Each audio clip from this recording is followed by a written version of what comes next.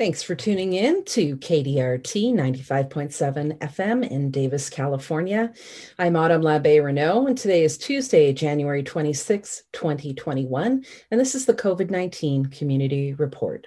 We're sharing local news and resources focusing on what's impacting Davis and nearby cities in Yolo County during the COVID-19 pandemic.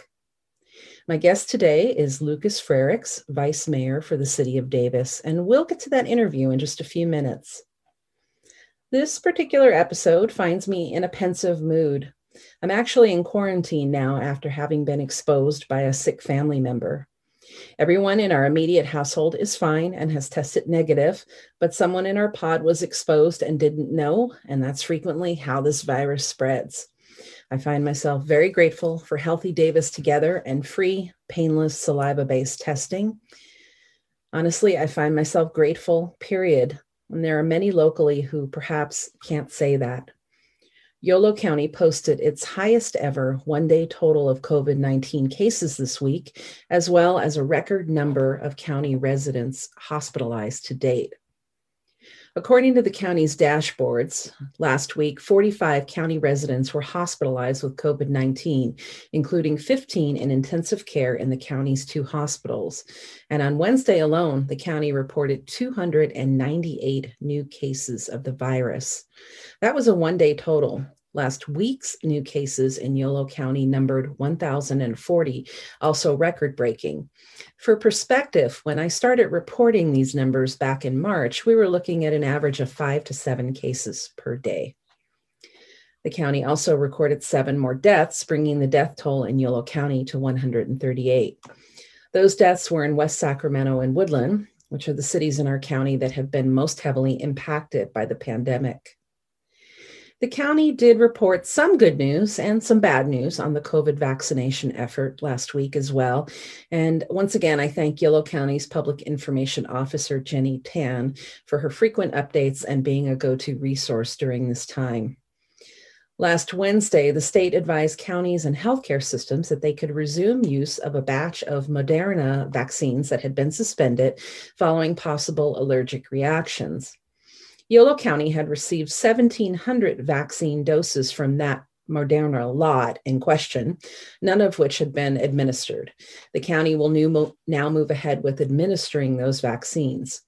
Tan also said the county has received a total of about 7,100 vaccine doses, but those were all expected to be used by the end of last week, and it was not clear when the county would receive more.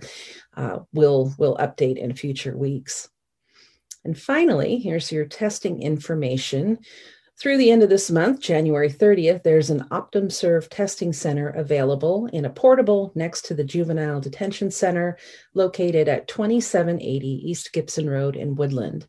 Testing is by appointment only and can be made by calling 888-634-1123 or by completing an online application at lhi.care/COVID testing.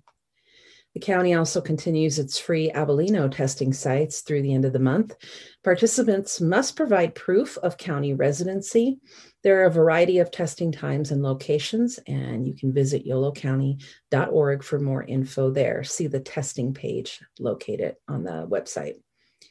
And finally, Healthy Davis Together offers free saliva test. If you're symptomatic, you can get tested on Mondays. Other days are reserved for testing of asymptomatic individuals. Appointments are recommended. Visit healthydavistogether.org to create an account and register. Although actually I was told that after you've had an initial test and are in the system, walk-ins are possible, doable, and easy. The whole process takes about 10 minutes. Joining me today is Davis's Vice Mayor, Lucas Frerichs, who was first elected to the Davis City Council in 2012, was reelected in 2016, and again in 2020. He currently represents District 3. His civic engagement also includes service on boards ranging from the Sacramento Area Council of Governments, the Capital Corridor Joint Powers Authority, the Yolo County Transportation District, Yolo Habitat Conservancy, and Valley Clean Energy, many of which he has chaired over the years. As Director of State Policy for his day job with the Nature Conservancy, Lucas is responsible for advocating before the California State Legislature and state agencies. And he was recently named as one of Sacramento Magazine's Sacramento 100, an honor bestowed on those making a difference in our region. Thank you so much for joining me, Lucas. Oh, thanks so much for having me, Autumn. I appreciate it. You know, you were actually my first interview on this show, episode 1, back on March 17th, 2020. And today is episode 49, just FYI. And when we spoke in March, it was at the very beginning of things shutting down due to COVID. I know I had this real sense of urgency. What can I do? How can I help? And within 4 days, I was on the air with the first show of this program. And you shared with me then the city's sense of urgency in getting a safety net under our community, particularly some of our more vulnerable members. I don't think either of us could have imagined 10 months ago what this time period would bring. And we had also yet to experience district elections. You've been through that. So thinking back over those long months, let's talk about some of the steps the city has taken during this time. What would you consider to be some of the best practices and success stories emerging from this pandemic period? Well, yeah, no question that 2020, or we'll say just the past year up through now, but 2020 was quite an unorthodox year, to say the least. Certainly I would say the most challenging year since I started serving on the council about 8.5 years ago. And during that time, actually, that when I first came onto the city council in 2012, that was sort of coming out of the depths of the Great Recession. Right. Which was a really challenging time. So, you see these cycles sort of up and down, but this sort of the issues around the pandemic and with COVID are unlike anything I think the city has ever seen, and most governments for that matter. I think even having said that, I do think that there has been a fair amount of really positive sort of adaptation, has been pivoting and adaptation, right? That's the real, I think, key in the past year. Moving all of our meetings to virtual meetings, right? All city meetings, even a neighborhood meeting, sort of that would normally be in person in some community building or in a neighborhood itself. All of that has been moved to Zoom, and there's a learning process, of course, with all of that. But it's in some ways it's interesting because now, there are on several council items before the city council this past year, we had 130 public comments, 160 public comments recently, 160 public comments, from members of the public that absolutely would not all have attended an in-person city council meeting. So, that ability. So there was a lot of questions about, well, how will people be able to participate? Right. And they do. And they do. Yeah, absolutely. So that is something that is just a real change, but I think has been positive. I would say truly the partnership and collaboration with UC Davis on the Healthy Davis Together program, that is something that is, there's been a increasing relationship of partnership on a variety of items, but this is just, far and away much larger than a lot of the items we've worked on with UC Davis. And so thankful for the partnership there. The testing, obviously, for members of our folks who are living in Davis, folks who work in Davis, that is such been a huge asset. But also just the other components, the sort of dealing with the downtown, sort of the Healthy Davis Together ambassadors that sort of are roving around downtown, farmers market, different places like that on campus, of course. But also the pivoting to having, closing off some of the streets, setting up some of the outdoor dining in the parklets and things like that. I think that those are, shows that sort of the initiative and sort of how the city was able to really work together with, say, like Downtown Davis or other business owners and things, and then just really sort of pivot and start to sort of make the best of a not so great situation. Mm-hmm. So Healthy Davis Together is interesting. I want to comment on that for a minute because I've had cause to go get tested a few times myself lately after I was unfortunately and unintentionally exposed, and I'm fine. But I'm so grateful for the whole process, how easy it is, totally painless, how little time it takes, and how quickly, we get results. I had my results in about 28 hours after I got tested, which was awesome. Yeah. And I do think during a time of crisis, as we've seen elsewhere in the country, people and entities, they either go towards divisiveness or they find ways to work together. And I do think the pandemic has brought some encouragement in this relationship between the university and the city. And I hope that's something to really build on as we move forward. Let's talk about the downtown for a minute, because as you know better than most, our poor businesses are just really struggling. And there's been a lot of efforts over the course of the pandemic, from gift card stimulus to the adaptations we see downtown for outdoor dining and pedestrian access. And yet, as soon as that happened, we kind of had to go into a period of shutdown again. So what are you hearing from business owners? How are they faring? What are their hopes and fears? What comes next for them, maybe? Yeah, I mean, I think no question, regardless of who you are, whether it's, a parent with kids doing distance learning, kids themselves, a business owner, I mean, or involved in nonprofits. I mean, across the board, there is a real, this has been a very stressful year, no question. And so that, and, the issues surrounding mental health and the challenges of isolation and such are really, and frankly, the cycle of, open, close, and, that kind of thing are very, very challenging. So I think that, there's lots of fatigue, frankly, from, folks all across the board, but in our community, but especially the business owners. I think we have, some of that is out of our control as a city, of course. I mean, it's both, the public health officials are, making recommendations and sort of issuing directives from either the county level, of course, or also then of course the state level. And so, and some of those occasionally have been in conflict, frankly. And so it's been trying to have to sort through those and figure out, what sort of, what is the most up-to-date or accurate information and regulation, and that. So that's sort of consistently also, I think, been a challenge.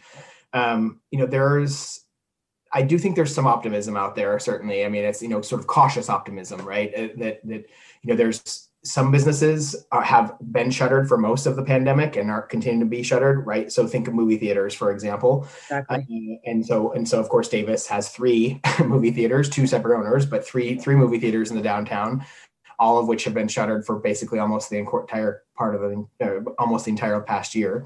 And then, but then obviously some businesses, grocery stores, of course, is a good example, are busier than ever. And, we saw these early on in the early days, we saw these issues around, hoarding and, selling, bank shortages of, basic supplies and cleaning supplies and sanitizer and toilet paper and all those types of things. But I think that, we are, so it's not hitting everyone uniformly, I think, is a real issue. So, a lot of the businesses, now that the county has moved back into the purple tier and outdoor dining has been able to be resumed, there's a lot of folks out there safely, I think, I see people safely dining outside.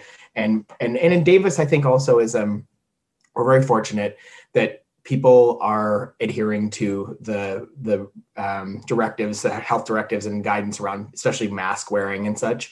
I think that, it's funny, people are, when you see these folks that say, well, I don't want to wear a mask or whatever, it's like, I don't necessarily really want to wear a mask either, but I'm wearing a mask to protect you. I mean, right. It's not, I mean, yes, sure, I potentially am at risk for, we all are contracting COVID, but I'm as much wearing a mask to protect myself as I'm really out there wearing a mask to help protect other people. Right. And I think that is something that, unfortunately, is lost in sort of other aspects of our greater society. And I think that, when I've traveled to several communities nearby, right, on occasion, right, I have to go pick up at being at a store somewhere else. Yeah.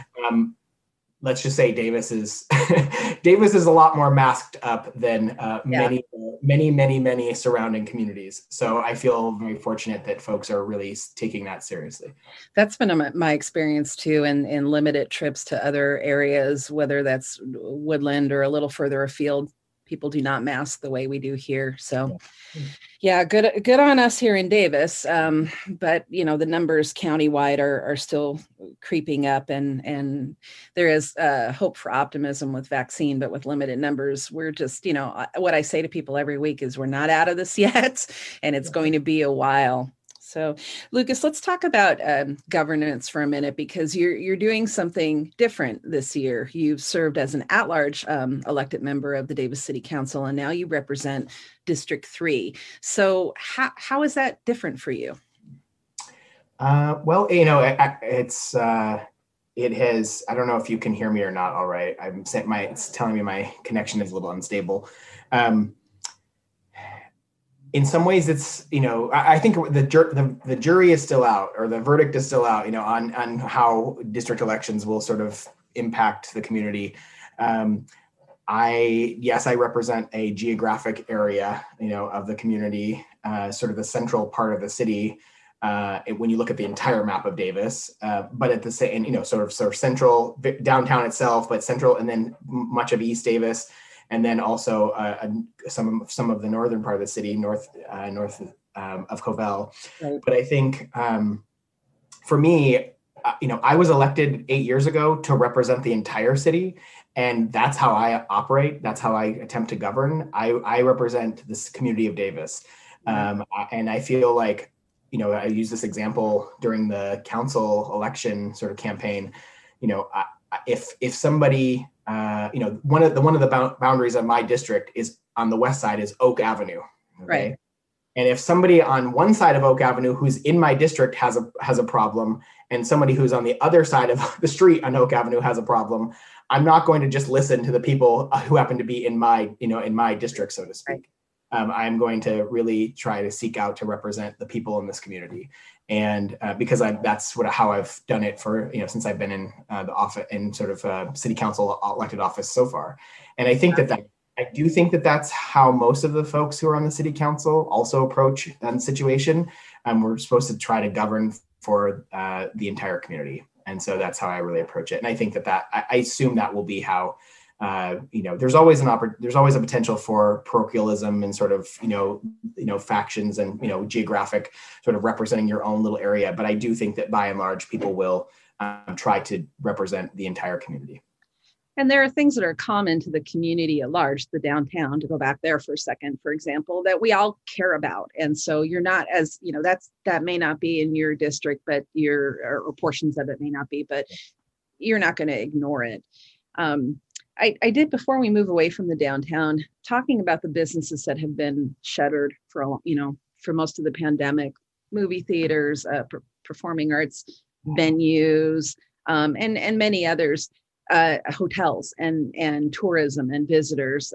That has to put a dent in our sales tax revenue and our transient occupancy tax revenue and everything in a big way. So what kind of impacts will the city be seeing? And I know that we just finished one quarter and we'll probably really see the fallout in this next quarter, but what are the hopes and fears there? Yeah, it's interesting. Some, some things so sales tax has actually not fallen as much as we thought. People are still consuming, items. So, and buying things, grocery stores and other stores, Target as an example, right? And, and Ace Hardware or wherever downtown, so there's definitely a fair amount, an Avid Reader and others where things are taxable. So we're seeing a lot of the sales tax revenue not really decline yet. Obviously the hotel tax or the transient occupancy tax, that's been a little underperforming certainly. But it's interesting. We have one brand new hotel at the Marriott at 2nd and Mace open just essentially as the pandemic was starting, and so.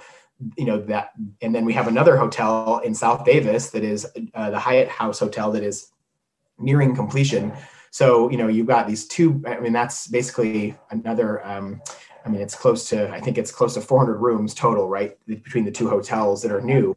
And so interestingly though, so the Marriott was doing not very well, right, for the first couple months, but then they were selling a lot of rooms for essential workers. And so there have been some sort of bright spots there that we, weren't necessarily thinking about, I would say. And so, but I do think that'll rebound over time, right? That's gonna, and there was a real high demand for need for hotel rooms prior to the pandemic, especially due to all the sort of business, with the university and just the conferences and things that people attend at the university, as an example, and some of and of course also visiting the companies here in town.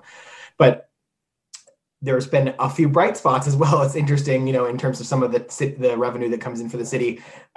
This was kind of an surprising one, but the cannabis revenue has been, we'll just say, quite strong. The taxes from the dispensaries, both the bricks and mortar dispensaries, the delivery services, has been very exceeded expectations during the course of the pandemic. So, there are. And which was something we were not anticipating. So there's definitely, though, I think the other potential issue out there is that with this change in federal administrations, we're going to see, I think, a commitment to. We're hearing from DC and from the White House that there is a commitment to help send some relief to a lot of individuals have had the relief sent, and businesses through the Paycheck Protection Program and such. But that local governments and state governments are going to also be in line for seeing some sort of relief money from the pandemic. And so, we'll see if that happens. But I can also say to you that there's not a local government out there, we'll say probably anywhere in the country, but certainly not in California, that isn't having some sort of adverse effects from this situation. So Davis is, we are not alone in that. Sure. But it is glad to hear that there's a little hope on the horizon. And this is why I ask those questions, because I don't have the inside knowledge that you have. So we have about 4 or 5 minutes left. And before we run out of time, we've talked about some of the success stories and some of the better than hoped for outcomes maybe that we're looking at through this. What are you hearing from what's weighing heavy on the hearts and minds of Davis voters? When I read the local news, I read about mace, I read about crime, and I read about police accountability. And so, what are you hearing from voters, and what do we need to know to be looking at for the next couple of months ahead? Sure. Yeah. I think a couple of things. I think firstly, there are still a few sort of next steps that are unresolved in some of these items. So, so Mace Boulevard is a good example. We've been in South Davis specifically, there's still some, the last city council, sort of last year, basically, in the earlier part of 2020, basically said, there are still some, tweaks and changes that need to occur there. So no question. So the real issue is just working with the county and then getting the sort of changes put in place over the course of this next year. And we've got, I'm on a subcommittee with Josh Chapman, who's the new council member elected from South Davis. And sure. We've got a meeting coming up with Supervisor Provenza. And so, just getting ready to make sure that sort of the next steps occur there. I think that there, I don't think that, there's some folks who want it to go back to the way it was, for 40 years. And there's many others who also say we actually enjoy having the ability to send our kids safely to go to school when schools are open, of course, but we see the usage there. So, there's a happy medium to be struck, I think. And then, interestingly, a few other quick things. Yeah, we're hearing some concerns about crime, increases in crime around town. I would say if, Davis, the crimes in Davis historically, and basically now, are crimes of opportunity. That is really how I'm, not making excuses for the crimes occur, but, it's a lot of it is like the catalytic converter thefts we're hearing, right? Or bike thefts, things like that. Packages being taken, these porch pirate sort of situations, that has long been a situation where, there's a real need for folks to take a sort of common sense approach to, if you see something and, that's, out of the ordinary, definitely sort of speak up about it, but also I think that there's, these issues around like the package thefts, people, and there are more people at home these days too. That's the other thing. So there are more eyes and ears out in the neighborhoods, right? As opposed to when they're gone. But, it's these crimes of convenience. That is really what it is. People, there are a lot of folks will come from out of town, come off the freeway, drive through a neighborhood, sort of cherry picking, going, in the catalytic converter thefts issues, it's primarily, Priuses, older model Priuses that are targeted, some trucks and things like that too. But we are, and we just are going to be announcing, we just found out, there was literally just a catalytic converter thief out there that was caught this morning at about 5 a.m. So I think it's, that's an example of where there are concerns. I mean, no question, but I also think that, we have been working on hiring of new officers and sort of new, especially folks who are unarmed and who are out there to help mental health workers and such to help with our unhoused population. So, those are some things that are on the horizon. And we know that they're definitely, there are people are really, having concerns about some of these items. So we're working to address them. Great. Thank you for that. And I know constituents contact you, but I want to remind everyone, if you go to cityofdavis.org, there is a link on the front page for City Council, and you can easily email council members right from there. There's also agendas and archive meetings and all of that good stuff. So this has been the COVID-19 Community Report for January 26, 2021, and I've been speaking with Davis's Vice Mayor, Lucas Frerichs. Lucas, thank you so much for joining me. And this has been pre-recorded on Zoom during quarantine, and I hope to be back in the KDRT studio very soon. Oh, thank you so much, Autumn. Really appreciate it. All right. Take care, and I'll see you next week, folks.